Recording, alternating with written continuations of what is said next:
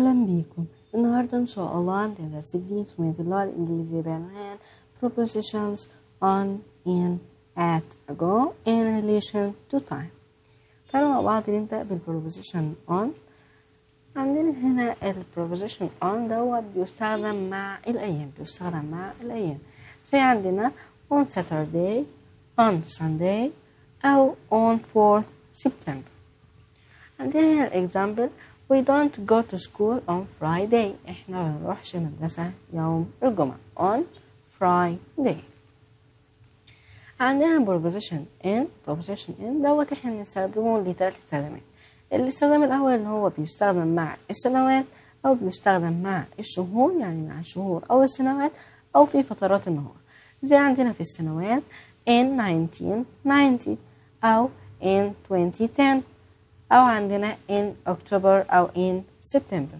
يبقى احنا عندنا في المثالين الأوليين عندنا بتستخدم مع السنوات، وعندنا in October أو in September دوت مع الشهور. وآخر حاجة بتستخدم مع الفترات زي عندنا in the morning أو in the afternoon أو in the evening. عندنا example we have our tests in December. احنا الامتحانات بتاعتنا في شهر ديسمبر. عندنا هنا البروبوزيشن at. عندنا at بيستخدم مع توقيت الساعة، زي عندنا at 4 o'clock يعني الساعة 4 أو at 10:30 يعني الساعة 10:30. وطبعا كده بيبين لنا ان at بيستخدم مع الساعة سواء كانت بالعقارب أو الساعة الرقمية. عندنا هنا الإكزامبل she usually gets up at 6:30 in the morning.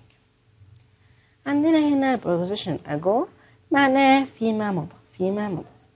عندنا زي 200 years ago يعني من 200 سنة فاتوا 200 years ago.